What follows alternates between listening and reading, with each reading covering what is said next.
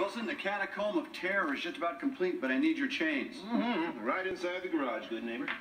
This is going to be great. It's going to be so scary down there. Those kids are going to love this. Well, I'm sure they will, Tim. I believe it was Winston Churchill who said there's nothing so exhilarating as being shot at and missed. It's a safe bet it wasn't Lincoln who said that. Well, everybody loves a good scare, Tim.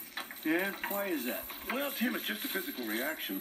When a person becomes frightened, his body releases large amounts of epinephrine.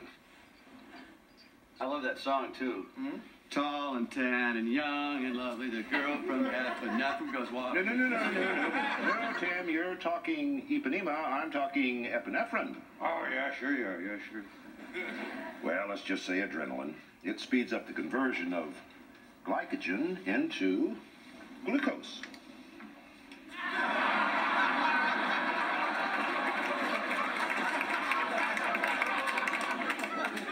And glucose supplies energy to the muscles, thus making them more efficient for fight or flight. I don't care what it does. When Brad's friends see this catacomb of terror, there'll be epinephrine in their pants.